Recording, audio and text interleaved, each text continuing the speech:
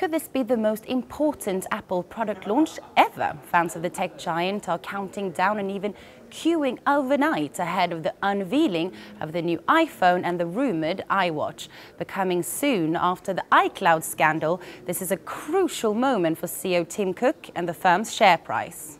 I personally think that if there was an iWatch, we would have seen probably some footage already leaking from China, because that's what had happened on the iPhone 6. I'm actually on the side of that there won't be an iWatch this time. I think they will postpone that because I don't think they are quite there yet. But if it comes, I think it could be a positive catalyst over the presentation and for the share price.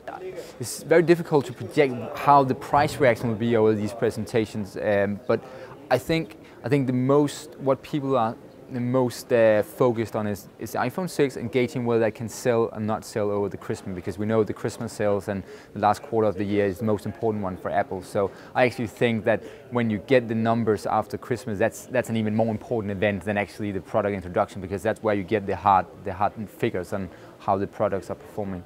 So let's get technical now. Apple is currently trading just under $100. And if you're wondering how to trade Apple ahead of an event like this, here's what Peter thinks.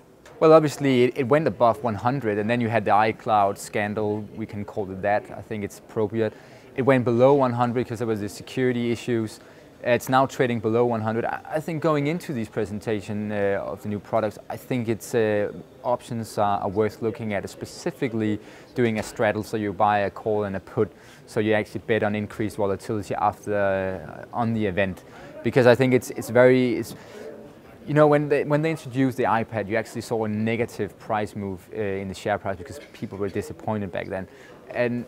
But if they come up with a very attractive iPhone 6, it could also go higher. So I think you should bet on a volatile move in either direction. So I think options are the best way to play it. And then after the event has happened, of course, we'll be out with our take on what this means for Apple. But prior to the event, go for options. It's definitely the best strategy.